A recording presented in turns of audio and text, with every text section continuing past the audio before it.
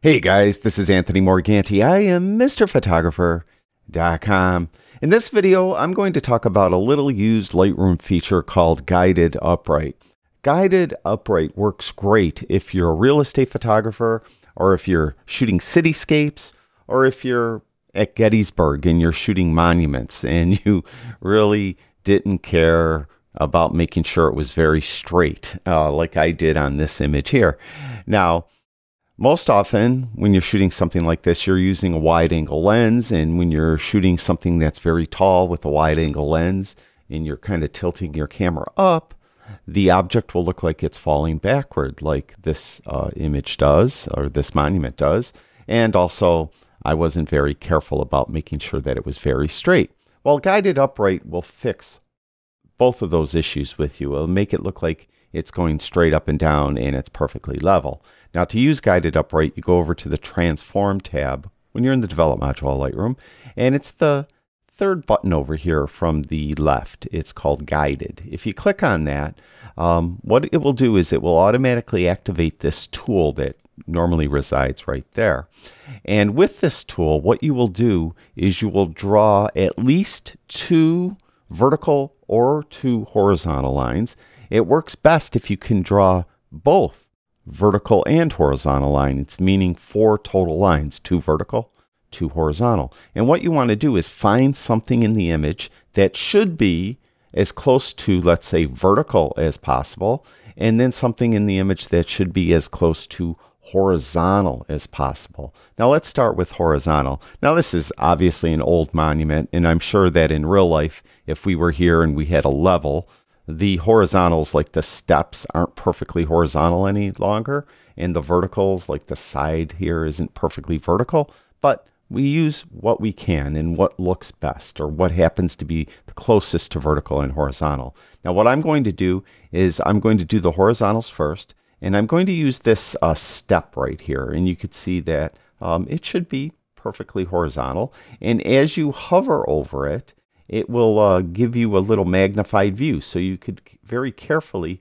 click with the left mouse button exactly where you want to, keep that left mouse button clicked in, then drag out to the other end of that horizontal in this case, and make sure that you're drawing a line that in real life should be perfectly horizontal, and let go. Now you see it didn't do anything because we need at least 2 horizontal lines for it to do this correction. So we have the first horizontal line. Now there's not much left that's horizontal. I mean, we could go to another step right above it, but this works best if you could get the horizontal lines as far away from one another as possible. So I'm going to go up here to this part of this monument, and there's just a very short horizontal line. It also works best if you have a really long horizontal line that you could draw, but you know, we have to deal with what we have to deal with here, and we have this relatively small horizontal. So I'll click with the left mouse button, draw to that little edge over there, and let go. And you'll see that it corrects slightly. Now the major issue with this image actually is it's kind of you know, falling backwards, and it's a little bit crooked. But the verticals will take care of this more so than the horizontals. Now there really isn't a perfect vertical in this image. These lines here I think actually taper in from the bottom, so I don't think those are perfectly vertical 90-degree from the bottom lines. Now I'm going to assume that the edges right here are of this monument, so I'm going to use those.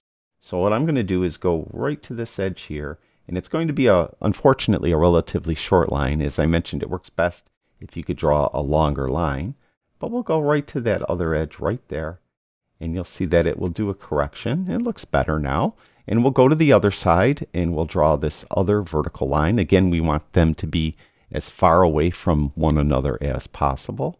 And I'll go right here. Click with the mouse button, go up to the top and let go. And you could see that now it corrected it. Now we have a lot of dead pixels now because of this correction that it did. So what you want to do is go over here and click on this little checkbox, Constrain Crop. And then it will get rid of it. And you could see that it looks much better now. And we'll put the tool away. And when we put the tool away, we'll get rid of the lines. And you can see there is our now perfectly aligned monument. And that's how you use guided upright. That's in the Transform tab of Lightroom.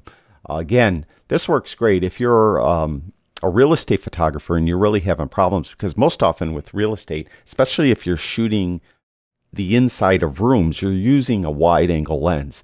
And when you're using that wide angle lens, quite often you're really distorting the room. So the verticals aren't vertical any longer and the horizontals aren't horizontal any longer. And this tool comes in great because most often in those rooms, the verticals are really vertical, unlike this monument, and the horizontals really are horizontal. Unless the house has a faulty foundation, they should be really vertical and horizontal.